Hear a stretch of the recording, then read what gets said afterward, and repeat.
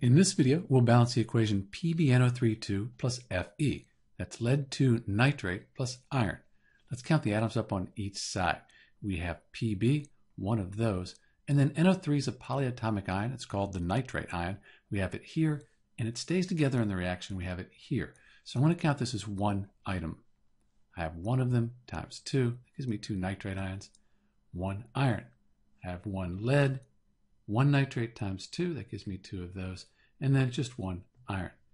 And when you look at these numbers, this equation, it's already balanced. So by counting this nitrate ion, this NO3, as just one item, since it stays together, makes it really quick to balance, and you're less likely to make mistakes. This is Dr. B with the balanced equation for lead 2 nitrate plus iron, and thanks for watching.